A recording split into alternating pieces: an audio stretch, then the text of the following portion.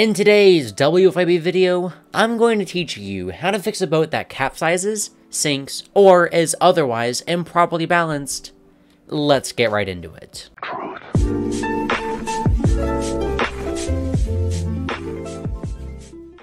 Hello, and welcome. So, I'm sure we've all had this problem once or twice. You've just built a boat, and you are super happy with it. The boat looks amazing, and you've spent a whole lot of time perfecting your design. You finish with a little bit of extra armor, and then you test it out on the water. Unfortunately, your boat decides that it's high time to sink. Oh no, what are we gonna do? Don't worry, I've got your back. First, let's start out with a bit of diagnostic testing. Determine in which way your boat is sinking or unbalanced. Is it drifting a bit to one side or the other? Does it sink as soon as the water comes? Maybe it tilts into the water a lot whenever you're steering. Whatever the issue, I'm going to help you with it. So if your ship is basically capsizing into the water in the direction of movement, it's definitely too heavy.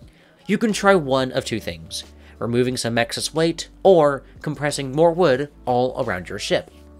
Additionally, make sure that your seat isn't too high above the water, as this can actually cause your ship to be literally pulled into the water at a surprising speed. Next, let's worry about drifting ships. This is most commonly caused by a simple imbalance either caused from uneven wind compression or uneven weight distribution. There are a few ways to fix this. The first one is to delete and recompress all of your wood.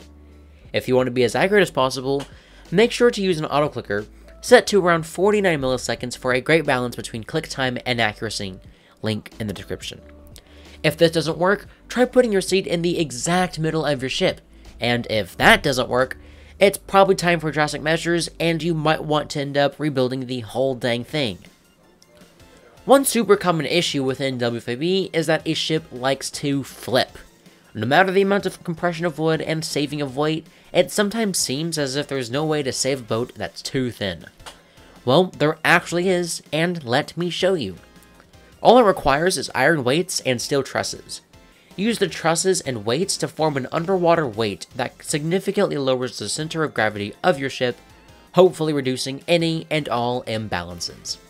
Anyways, that is all for today's video. I hope you all liked it and learned how to fix your tilty ships in WFYB. Don't forget to use code SHOTUS at redragonshop.com. Have a great day. Bye-bye.